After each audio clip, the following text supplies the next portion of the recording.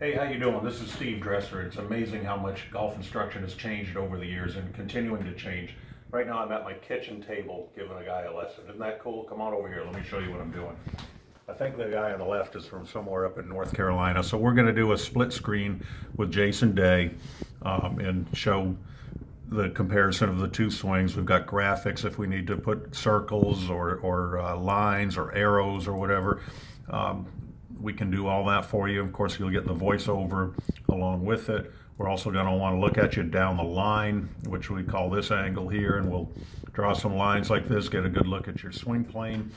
And we're not just going to do this in a couple seconds. We're going to give you a good 10 to 15 minute thorough analysis with recommendations on what you need to do to get better. So give it a try. We guarantee you, you're going to love it.